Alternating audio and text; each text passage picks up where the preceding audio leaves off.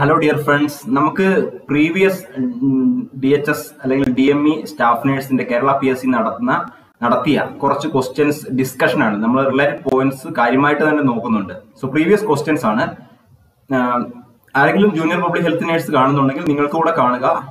കുറച്ച് ഡീപ്പായിട്ട് പോകുന്നുണ്ട് എങ്കിലും വളരെ യൂസ്ഫുൾ ആയിരിക്കും. വീഡിയോ അവസാനം വരെ കാണുക. നമുക്ക് ഫസ്റ്റ് ക്വസ്റ്റ്യനിലേക്ക് പോവാം. എല്ലാം തന്നെ പ്രീവിയസ് ക്വസ്റ്റ്യൻസ് ആണ്. DME, DHS റിലേറ്റഡ് പോയിന്റ്സ് കൂടെ നമ്മൾ ഡിസ്കസ് ചെയ്യുന്നുണ്ട്. First question, Tetralogy of fallot includes all of the following except options: overriding aorta, pulmonary stenosis, patent ductus arteriosus, ventricular septal defect. Tetralogy of fallot എന്ന് പറയുന്നത് 4 defects കൂടി ചേർന്നതാണ്. അതിനകത്ത് ഉള്ള 4 defects ഏതൊക്കെയാണ് നമുക്ക് ഡീറ്റെയിൽ ആയിട്ട് നോക്കണം. ഓവർറൈഡിംഗ് അയോട്ട, pulmonary stenosis, ventricular septal defect and right ventricular hypertrophy. ഇത്രയും വരുന്നുണ്ട്. ഇവിടെ ഇല്ലാത്തത് പാറ്റന്റ് ഡക്ടസ് ആർട്ടീരിയോസസ് ആണ്. സോ പാറ്റന്റ് ഡക്ടസ് ആർട്ടീരിയോസസ് എന്നുള്ളത് അറ്റ് ബർത്തിൽ ക്ലോസ് ആകുന്നതാണ്, അല്ലെങ്കിൽ 1 to 2 months ക്ലോസ് ആകുന്ന ഒരു ഓപ്പണിംഗ് ആണ്. അതായത് ഡ്യൂറിങ് ഫീറ്റൽ സ്റ്റേജിൽ അയോട്ടയും പൾമോണറി ആർട്ടറിയും തമ്മിലുള്ള ഒരു ഓപ്പണിംഗ് ആണ്. That is pulmonary patent ductus arteriosus. It is an opening during the fetal life between the അയോട്ട and pulmonary artery. അപ്പൊ നമുക്ക് അതിന്റെ ഡീറ്റെയിൽ ആയിട്ടൊക്കെ ഒന്ന് നോക്കാം. എന്താണ് ടെട്രോളജി ഓഫ് ഫല്ലറ്റ് എന്ന് നോക്കാം. 4 ഡിഫക്ട്സ് എന്ന് പറഞ്ഞിരുന്നു. Ventricular septal defect, ഓവർറൈഡിംഗ് അയോട്ട, pulmonary stenosis and right ventricular hypertrophy. ഇവിടെ നമ്മുടെ ആഫ്റ്റർ ബർത്തിൽ നമുക്ക് ഒരിക്കലും ഈ left side ബ്ലഡും right side ബ്ലഡും mix ചെയ്യാൻ പാടില്ല. Left side of the heart, അല്ലെങ്കിൽ right side of the heart ഇവിടെ ബ്ലൂ കളറിൽ കാണുന്നതാണ്. ഇവിടെ ഡിയോക്സിനേറ്റഡ് ബ്ലഡ് ആണ്. അതുപോലെ left side of the heart ഈ റെഡ് കളറിൽ കാണുന്നത് ഓക്സിനേറ്റഡ് ബ്ലഡ് ആണ്. ഇത് രണ്ടും നമ്മൾ ഒരിക്കലും മിക്സ് ചെയ്യാൻ പാടില്ല. സോ നമുക്കിവിടെ സംഭവിക്കുന്നത്, ഇവിടെ പൾമോണറി സ്റ്റെനോസിസ് ഉണ്ടാകുന്നു. അതായത് റൈറ്റ് വെൻട്രിക്കിളിൽ നിന്ന് ലങ്സിലേക്ക് പോകുന്ന ആ ഒരു ആർട്ടറിയാണ് പൾമോണറി ആർട്ടറി. അവിടെ പൾമോണറി സ്റ്റെനോസ് വരുന്നു, അവിടെ ചുരുങ്ങുമ്പോൾ സ്വാഭാവികമായിട്ടും റൈറ്റ് വെൻട്രിക്കിൾ റെസിസ്റ്റൻസ് കൂടും. സോ പൾമോണറി സ്റ്റെനോസിസ് ഉണ്ടാകുമ്പോൾ എന്താണ്, റൈറ്റ് വെൻട്രിക്കുലർ റെസിസ്റ്റൻസ് കൂടുകയും ഇവിടെ റൈറ്റ് വെൻട്രിക്കുലർ ഹൈപ്പർട്രോഫി വരികയും ചെയ്യുന്നു. ഹൈപ്പർട്രോഫി എന്ന് പറയുമ്പോൾ എന്താണ്, enlargement of tissue or organs.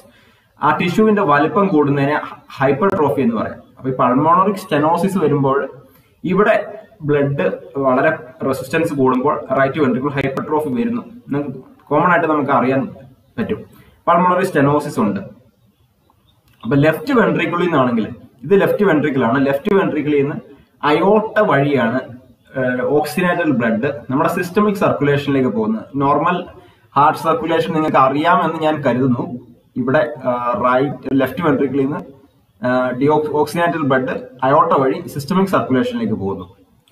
ഈ അയോട്ട ഇവിടെ ശരിക്കും പറഞ്ഞാൽ ലെഫ്റ്റ് വെൻട്രിക്കിളിലേക്കാണ് നിൽക്കേണ്ടത്. പക്ഷെ ഇവിടെ എന്താണ് സംഭവിക്കുന്നത്, ഓവർ റൈഡിങ് ഓഫ് അയോട്ട, അതായത് റൈറ്റ് വെൻട്രിക്കിളിലേക്ക് തങ്ങി നിൽക്കുകയാണ് ചെയ്യുന്നത്.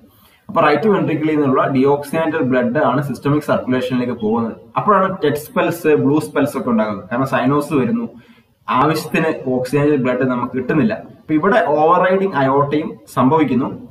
അതുപോലെ ഇവിടെ വെൻട്രിക്കുലർ സെപ്റ്റൽ ഡിഫക്റ്റ്, ഈ 2 സെപ്റ്റവും തമ്മിലുള്ള ഒരു ഓപ്പണിംഗ് ആണ്. റൈറ്റ് വെൻട്രിക്കിളും ലെഫ്റ്റ് വെൻട്രിക്കിളും തമ്മിലുള്ള ഒരു ഓപ്പണിംഗ് സംഭവിക്കും. ഇങ്ങനെ 4 കണ്ടീഷനാണ് ടെട്രോളജി ഓഫ് ഫല്ലറ്റിലുള്ളത്. മറക്കരുത്. പ്രധാനമായിട്ടും ബൂട്ട് ഷേപ്പ്ഡ് ഹാർട്ട് നമ്മൾ എക്സ്റേ എടുത്തു കഴിഞ്ഞാൽ അതിനകത്ത് ബൂട്ടിന്റെ ഷേപ്പുള്ള ഹാർട്ട് കാണുന്ന കണ്ടീഷനാണ് ടെട്രോളജി ഓഫ് ഫല്ലറ്റ്. പ്രധാനമായിട്ടും കുഞ്ഞുങ്ങൾക്ക് ഹൈപ്പർ സൈനോട്ടിക് സ്പെൽസ്, അല്ലെങ്കിൽ ടെറ്റ് സ്പെൽസ്, ബ്ലൂ സ്പെൽസ് ഒക്കെ ഉണ്ടാകും. അതായത് സൈനോസിസ് ആയിരിക്കും, മൊത്തം നീല കളർ വരും. അപ്പം ഹൈപ്പർ സൈനോട്ടിക് സ്പെൽസ്, അതുപോലെ ബൂട്ട് ഷേപ്പ്ഡ് ഹാർട്ട് കാണുന്നത് ടെട്രോളജി ഓഫ് ഫല്ലറ്റിലാണ്. അപ്പം മാനേജ്മെന്റ് ആയിട്ട് നമ്മൾ സ്ക്വാറ്റിംഗ് പൊസിഷൻ, വലിയ കുട്ടികളൊക്കെ ആണെങ്കിൽ ഇങ്ങനെ ഇരിക്കും. സ്ക്വാറ്റിംഗ് പൊസിഷനിൽ ഇങ്ങനെ നമ്മൾ കുത്തിയിരിക്കും.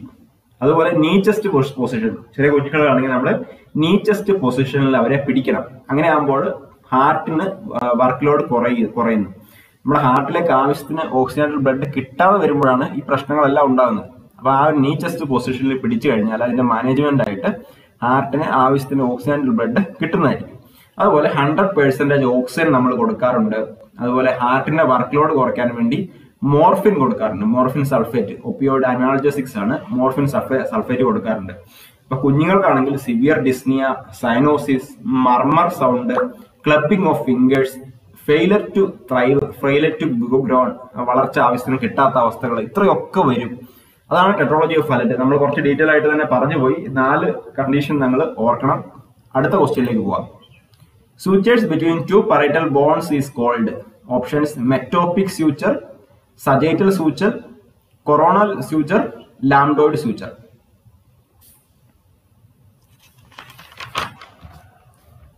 Sutures between 2 parietal bones is called. Correct answer sagittal suture. Sagittal suture is the sutures between 2 parietal bones.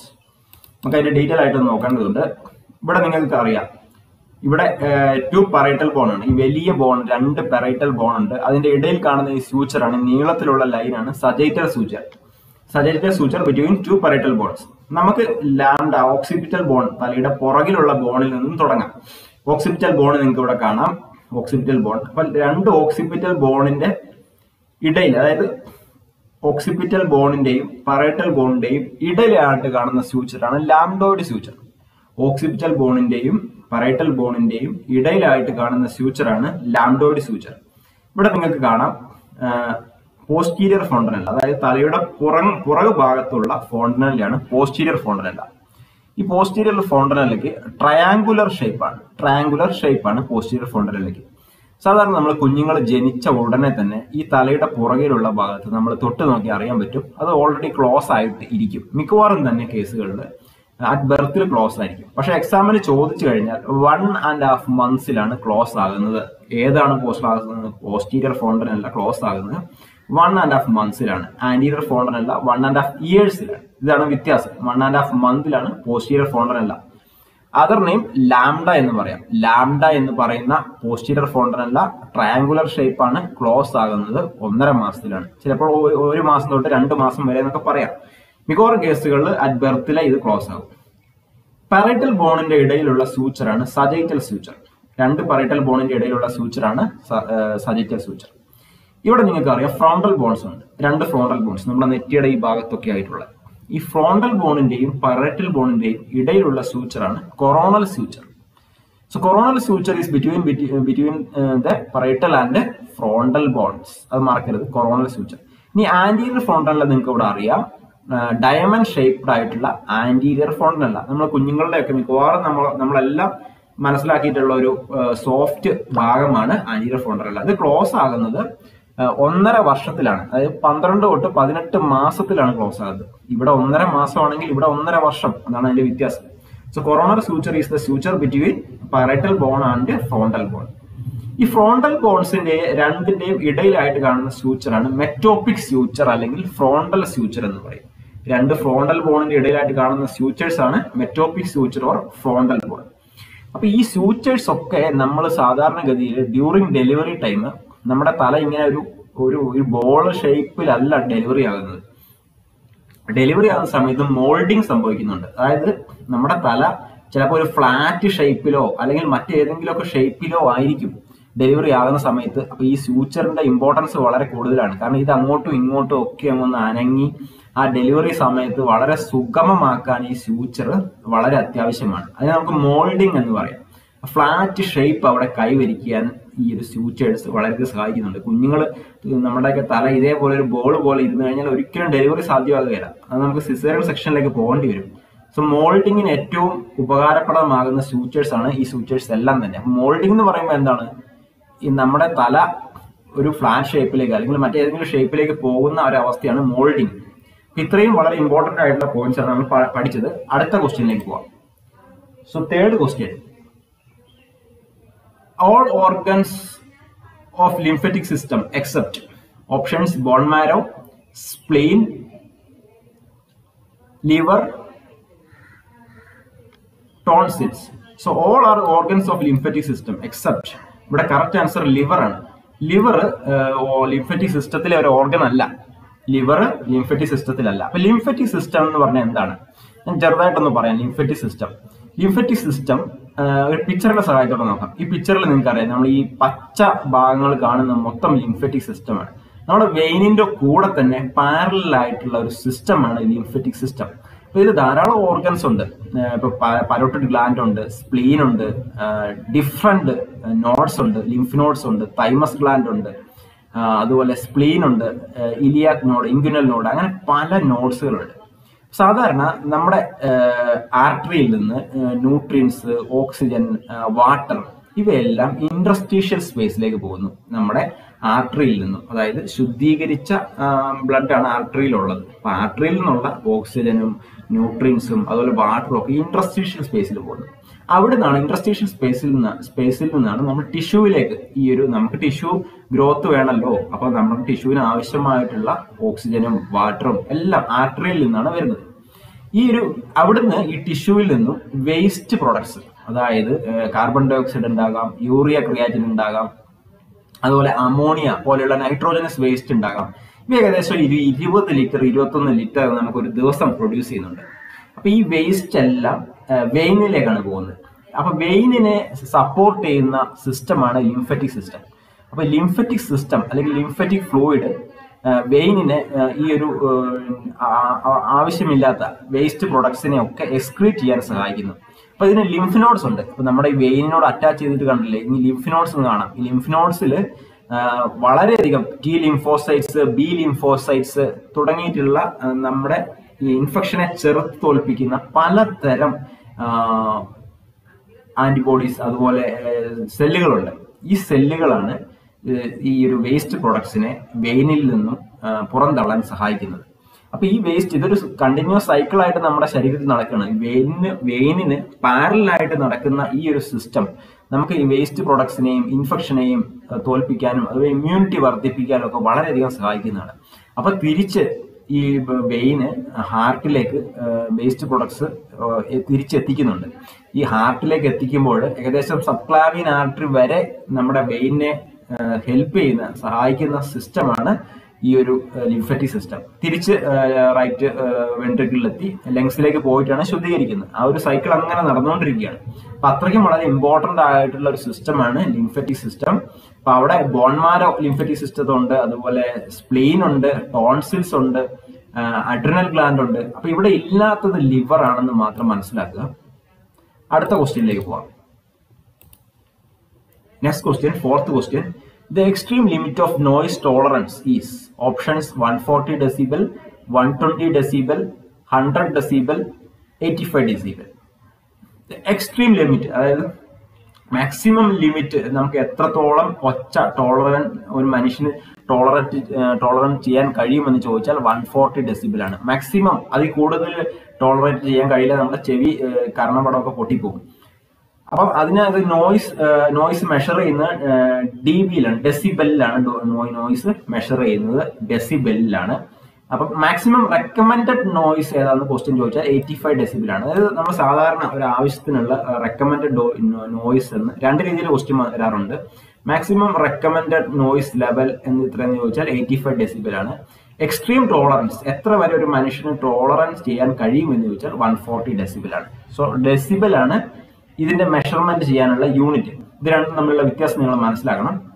So അടുത്ത question, grey baby syndrome is seen with the administration of options vancomycin, penicillin, gentamicin, amikacin, chloramphenicol. So gray baby syndrome is seen with the administration of chloramphenicol. Chloramphenicol administer ചെയ്യുന്ന കുഞ്ഞുങ്ങളിൽ especially premature ബേബീസിൽ ഉണ്ടാകുന്ന ഒരു പ്രശ്നമാണ് grey baby syndrome. അതുകൊണ്ടാണ് നമ്മൾ ക്ലോറംഫെനിക്കോൾ ഒരിക്കലും നമ്മൾ premature ബേബീസിന് കൊടുക്കരുത് എന്ന് പറയുന്നത്. കാരണം ഗ്രേ ബേബി സിൻഡ്രോം ഉണ്ടാകാനുള്ള സാധ്യതയുണ്ട്. ക്ലോറംഫെനിക്കോൾ എന്ന് പറയുന്നത് the drug of choice of typhoid ആണ് ക്ലോറംഫെനിക്കോൾ. Drug of choice of typhoid എന്ന് ചോദിച്ചാൽ ക്ലോറംഫെനിക്കോൾ ആണ്. പ്രിമച്വർ ബേബീസിൽ മെറ്റബോളിസം ലിവറിൽ നടക്കാനുള്ള എൻസൈമിന്റെ കുറവ് കൊണ്ട്, മെറ്റബോളിസം നടക്കുന്നത് ലിവറിലാണ്. അപ്പൊ അവിടെയുള്ള എൻസൈംസിന്റെ കുറവ് കൊണ്ടാണ് പ്രിമച്വർ ബേബിയിൽ ഗ്രേ ബേബി സിൻഡ്രോം ഉണ്ടാകാൻ കാരണം. അതുകൂടെ ഓർക്കുക. സോ ഗ്രേ ബേബി സിൻഡ്രോം ഉണ്ടെങ്കിൽ കുട്ടികളിൽ ഹൈപ്പോ ടെൻഷൻ, സൈനോസിസ് ഇതെല്ലാം ഉണ്ടാകാറുണ്ട്. ഗ്രേ ബേബി സിൻഡ്രോം ഉണ്ടെങ്കിൽ കുട്ടികളിൽ ഹൈപ്പോ ടെൻഷൻ, സൈനോസിസ് എല്ലാം ഉണ്ടാകാറുണ്ട്. സോ വാങ്കോമൈസിൻ എന്താണ്? വാങ്കോമൈസിൻ എന്ന് പറയുന്നത് ഒരു ആന്റിബയോട്ടിക് ആണ്. റാപ്പിഡ് ഇൻഫ്യൂഷൻ ഓഫ് വാങ്കോമൈസിൻ എന്താണ് സംഭവിക്കുന്നത് വെച്ചാൽ റെഡ് നെക്ക് സിൻഡ്രം അല്ലെങ്കിൽ റെഡ് മാൻ സിൻഡ്രം എന്നുള്ള അവസ്ഥ ഉണ്ടാക്കുന്നത്. വാങ്കോമൈസിൻ ഒരു ആന്റിബയോട്ടിക് ആണ്. നിങ്ങൾ വളരെയധികം സ്ലോവിൽ ഇൻഫ്യൂസ് ചെയ്യേണ്ട ഒരു മെഡിസിൻ ആണ് vancomycin. Otherwise it can cos red neck syndrome or red man syndrome. അതായത് നെക്ക് ഏരിയയിൽ മെയിൻ ആയിട്ടും വളരെയധികം റാഷസ് ഉണ്ടാകുന്നു നെക്ക് ഏരിയയിൽ. അതുകൊണ്ടാണ് റെഡ് നെക്ക് സിൻഡ്രം എന്ന് പറയുന്നത്. ഓൾ ഓവർ ദ ബോഡി ഉണ്ടാകും, അതുകൊണ്ട് തന്നെ റെഡ് മാൻ സിൻഡ്രം എന്നും പറയുന്നു. All over the body rashes ഉണ്ടാകും. അതുകൊണ്ട് വാങ്കോമൈസിൻ ഒരിക്കലും നമ്മൾ ഫാസ്റ്റ് ആയിട്ട് ഇൻഫ്യൂസ് ചെയ്യരുത്. അടുത്തത് പെനിസിലിൻ. പെനിസിലിൻ എന്ന് വരുന്ന ഒരു ആന്റി ബാക്ടീരിയൽ ഡ്രഗ് ആണ്. The drug of choice of rheumatic fever, that is penicillin, benzathine penicillin, the drug of choice of rheumatic fever. Bacteriostatic, bactericidal ഒക്കെ ഏജന്റ് ആണ്, ആന്റിബാക്ടീരിയൽ ഏജന്റ് ആണ് പെനിസിലിൻ. ജെൻഡാമൈസിൻ, അമൈക്കാസിൻ, അതുപോലെ ഇങ്ങനെയുള്ള ഡ്രഗുകളെല്ലാം amino glycosides എന്നുള്ള വിഭാഗത്തിലാണ്. Gentamicin, അമൈക്കാസിൻ ഇവയൊക്കെ amino glycosides ആണ്. അപ്പൊ ഇവയുടെ ഒരു പ്രത്യേകത എന്ന് പറയുമ്പോൾ ഇവയുടെ സൈഡ് ഇഫക്ട്സ് ആയിട്ട് ഉണ്ടാകാനുള്ള സാധ്യത ഓട്ടോടോക്സിസിറ്റിയാണ്. അതായത് ചെവിക്ക് പ്രശ്നം ഉണ്ടാക്കുന്ന ഡ്രഗ്സ് ആണ് അമിനോ ഗ്ലൈക്കോസൈഡ്സ്. എക്സാമ്പിൾസ് ആണ് ജെൻഡാമൈസിൻ, അമൈക്കാസിൻ. അപ്പൊ 8th cranial nerve damage, vestibulo cochlear nerve damage ഉണ്ടാക്കുന്ന മെഡിസിൻസ് ആണ് അമിനോ ഗ്ലൈക്കോസൈഡ്സ്. അപ്പൊ അമിനോ ഗ്ലൈക്കോസൈഡ്സ് ഓട്ടോടോക്സിസിറ്റി ഡ്രഗ് ആണ്. Examples gentamicin, അമൈക്കാസിൻ. 8th cranial nerve ആയിട്ടുള്ള വെസ്റ്റിബുലോ കോക്ലിയർ നെർവിനെ ഡാമേജ് ചെയ്യിക്കുന്ന മെഡിസിൻസ് ആണ് ജെൻഡാമൈസിൻ, അമൈക്കാസിൻ. സോ ഇത്രയും പോയിന്റ്സ് നമ്മൾ ഇന്നോട് ഡിസ്കസ് ചെയ്തു. കുറെ 5 ക്വസ്റ്റ്യൻ ആണെങ്കിലും 5ഉം വളരെ ഇമ്പോർട്ടന്റ് ആയിട്ടുള്ള പ്രീവിയസ് ക്വസ്റ്റ്യൻസ് ആണ്. നമ്മൾ മെയിൻ ആയിട്ടുള്ള പോയിന്റ്സ് എല്ലാമാണ് ഡിസ്കസ് ചെയ്തത്. സോ നമ്മൾ ഈ വീഡിയോ കൂട്ടുകാരിലേക്ക് ഷെയർ ചെയ്യാം. ഇത്തരത്തിലുള്ള ഇമ്പോർട്ടന്റ് ക്വസ്റ്റ്യൻസ് നമ്മൾ 5 ക്വസ്റ്റ്യൻസും ഇതുപോലുള്ള എക്സ്പ്ലനേഷനും വേണമെങ്കിൽ നമുക്ക് താഴെ വന്ന് ടൈപ്പ് ചെയ്യാം. ക്വസ്റ്റ്യൻസിന്റെ നമ്പേഴ്സ് കുറച്ചും കൂടെ ഇൻക്രീസ് ചെയ്യാൻ നോക്കാം. 5 എന്നുള്ളത് 8, 10 ഒക്കെ ആക്കാൻ നോക്കാം. Thank you for watching. ഇത്തരത്തിലുള്ള വീഡിയോ ഇഷ്ടമാണെങ്കിൽ താഴെ വന്ന് കമന്റ് ചെയ്യുക. Please share this video to your friends. All the best for your coming DHS exam. ഈ എക്സാമിന് DHS എക്സാമിന്റെ ആണെങ്കിൽ തന്നെ ഈ ഒരു ക്വസ്റ്റ്യൻസ് എല്ലാം തന്നെ എയിംസിനും, നിംഹാൻസ് എക്സാമിനും, ESI എക്സാമിനും, നഴ്സിംഗ് ട്യൂട്ടർ എക്സാംസിനും എല്ലാം യൂസ്ഫുൾ ആണ്. ഇപ്പൊ ഞാൻ ഇതിനകത്ത് തമ്പനയിൽ കൊടുക്കുന്ന ഒരു പക്ഷേ DHS നിന്നായിരിക്കാം, പക്ഷെ ഈ ഒരു ക്വസ്റ്റ്യൻസ് തന്നെ നമുക്ക് മറ്റെല്ലാ എക്സാമിനും ചോദിക്കാനുള്ള സാധ്യത വളരെ കൂടുതലാണ്. അതുകൊണ്ട് DHS എന്നുള്ള തമ്പനയിൽ കണ്ടുകൊണ്ട് നിങ്ങൾ ഒരിക്കലും ഇത് DHS മാത്രമേ ചോദിക്കുകയുള്ളൂ എന്ന് വിചാരിക്കരുത്. So thank you, all the best.